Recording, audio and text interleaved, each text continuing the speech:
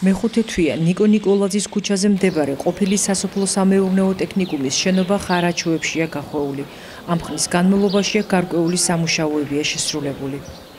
5 თვე არის რაც მუშაობთ, გავაკეთეთ შენობის ირგვლივ გასუფთავება, სახურავის გასუფთავება, დავამონალითეთ სახურავი, გადავხურეთ და ახლა ვლესავთ.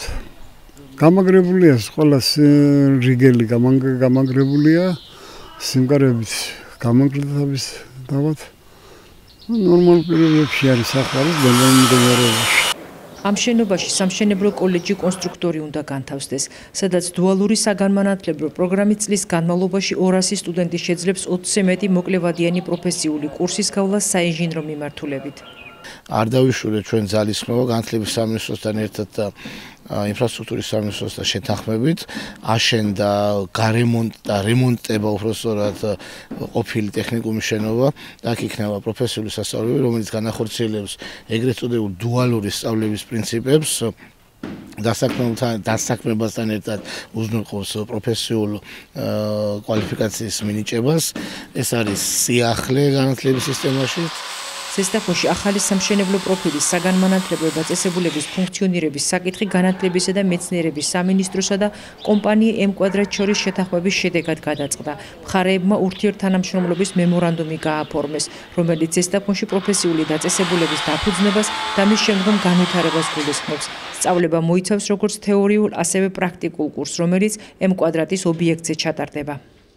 სამშენებლო სფერო არის ერთ-ერთი ყველაზე სწრაფად მზარდი, შესაბამისად, სწორედ ამ სფეროში არის მაღალადანსღაურებადი სამუშაო ადგილები, რომელსაც მომზადებული კვალიფიციური კადრები ჭირდება და განათლებისა და მეცნიერების სამინისტრო ზრუნავს იმაზე, რომ ამ კადრების დროული მიწოდება მოხდეს ბაზარზე.